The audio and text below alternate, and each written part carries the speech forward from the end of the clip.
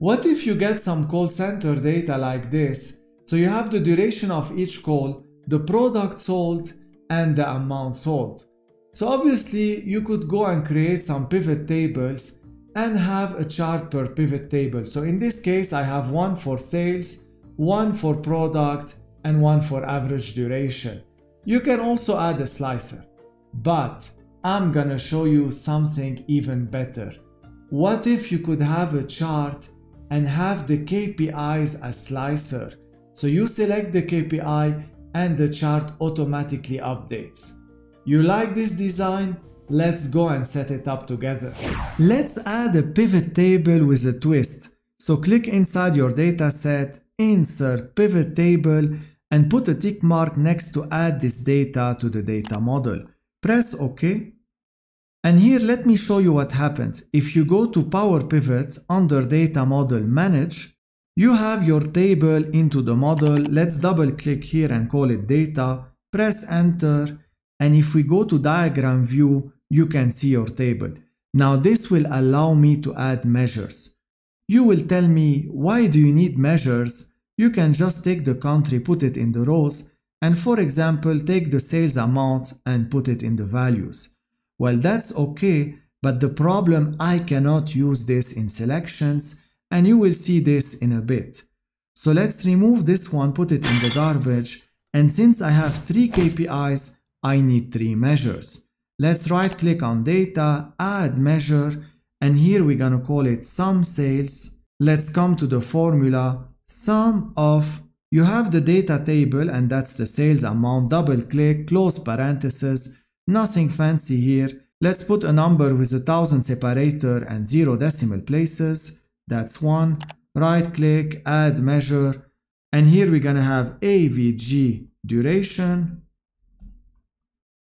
Let's do average, open parentheses, this is my duration in seconds, close parentheses, same trick, press OK. And for the third one, right click, add measure, this is distinct product, and here you have distinct count, open parentheses, this is my product, close parentheses, same thing for the number, press OK. Now if I add them to my table, like this, you see the calculations. Next step is to allow the user to select one of those 3 KPIs. So for this, we need a menu. So if you go to a restaurant, for example, you need a menu, right? So let's create this menu.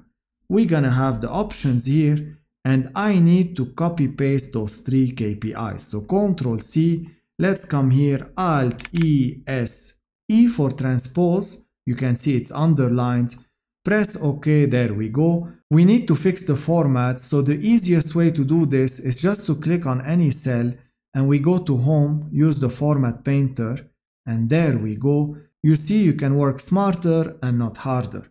Now I need this in my data model. So the steps are, number 1, we have to transform this into an Excel table, which is kind of a database. So click here and do insert table or Ctrl T if you want to be fancy. This is my data, I have headers, press OK. Let's call this slicer, press enter. Now we click inside, Power Pivot, add to data model. You can see down I have 2 sheets now, and if I go to diagram view, I can see my tables. I don't have to do anything here, so don't stress out about the model. What I want to do is insert a slicer. So click here, you go to all because your other table was hidden here, slicer, right click and add a slicer. There we go, this is our fancy slicer. If you click, nothing happens, so we want to make it interactive. I need to connect this table to this table in a way so I can add what? A measure, and this measure will be my selection. So let's go here, under data table, right click, add measure, make sure that you select the data table, and this will be called selection. And here we're gonna use a formula called values. I want the slicer options. Close parentheses, press OK, and now if you see, go to the data table, I have my selection. I have some sales, distinct product, and average duration. The only problem you have here is, what if I have a naughty user? The person can use multi-select, try to select a second one, and I get an explosion because I can only select one value. And I don't want to see this behavior, so what do? I need to fix my measure. Right click, edit measure, and here, let me just bring this down. We're gonna use an if statement. So if, open parentheses, you know the if statement, logical test, true and false. So my logical test will be has one value, and we're gonna select the options. So if I have one value, let me bring this value formula. For the false, you can put a comma and then 2 times double quotation like this, but you don't need to. Let's just close the parentheses, press OK, and now if you try to select a second one, it's blank. Perfect. Let's remove multi-select and select one of them. The last piece of the puzzle, and this will be my 5th measure, is to take the right measure based on the selection. So to do this, again, right click, add measure, and this one will be called KPI, finally. And my KPI will use a switch formula. What does it do? Open parentheses, you need an expression, and then if the expression is equal to value 1, then it will return result 1. If it's equal to value 2, result 2, and so on. So my expression is what the user has selected, which is my other measure, which is called selection, comma. Then we start. If the user selected some sales, so that should be in double quotation because this is a text. So some sales, and make sure you write it exactly the same, comma. Now I want my sum sales measure. So here I type sum, and you can see it has fx next to it. Let's take it from here, comma. The second one is AVG duration. We do the same, comma, AVG duration, it's here, double click, comma. The last one is distinct product, and then we take the measure distinct product. Close parentheses, there we go. Let's do number, 1000 separator, 0 decimal, perfect. Now if I add this one, you can see that for average duration, I am getting 248, etc., which is here. If I do product, I get the number of products and some sales, same. So now that I have a KPI that is based on the selection, I can get rid of all those 4 measures. So 1, 2, 3, and let's go up a little bit. Let's remove this one, perfect. We can add a graph. Let's go to view first, remove those grid lines, I don't like them. Click inside our table, insert graph, select this graph, and you can see the graph is in front of my slicer. I don't want this. So click on the slicer, page layout, bring forward, perfect. Let's clean up this chart. Right click on KPI, hide all field buttons on chart. Then let's delete a few things. So click on the axis, press delete on the keyboard. Same for total, and for the grid lines. Now let's click on France, Japan, and Spain. Go to home and bold it.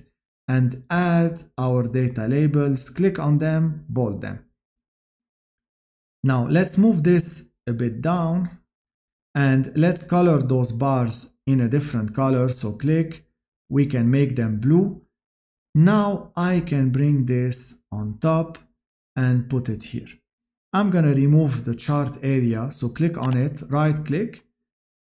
Here you have format chart area, fill, I don't want any fill, and border, I don't want any line. Now let's close this. Bring this graph a bit down because we're gonna add some stuff on top, and bring this here. Next, let's play with our slicer. So our slicer, if we select it, click on slicer, we can have now 3 columns. That's much better. Let's remove those annoying options. Right click, slicer settings, display headers, I don't want it. And this could be a bit smaller like this. The graph could be a bit smaller. There we go, perfect. We cannot see distinct products, so just move it a bit like this. a bit like this. Now you can see it. That's good. I'm gonna add another slicer, which is the product. So click here, go up. This is my product. Right click, add as slicer. Let's do the same thing here. So let's just make it bigger and add the number of columns. We're gonna add one more. I think this is fine. So as you can see, we need more space. So again, we're gonna move this down and we're gonna move this a bit down. That's good. This one, you can adjust it. And now we just have to format our slicers. How do we format our slicers? I'm gonna show you. Let's take the first one. It's ugly. Click on slicer and you can use a preset design. Now if I do this, I still have this annoying box. So I'm just gonna go here, and if you click on this arrow down, you can do a new style, or right click, duplicate this one and just change the whole slicer format, border none. Press OK and just go up, select this new format. Now you see I don't have this annoying border. Let's play with this one. This one, we're gonna click slicer. Let's do the same thing. We're gonna select this one, right click, duplicate, whole slicer format. I don't want border, press OK. And now we select it. Perfect. Now if you see, I click on distinct product, everything will update, average duration, I can select for example the skirt and so on. And this is how you make this interactive KPI dashboard.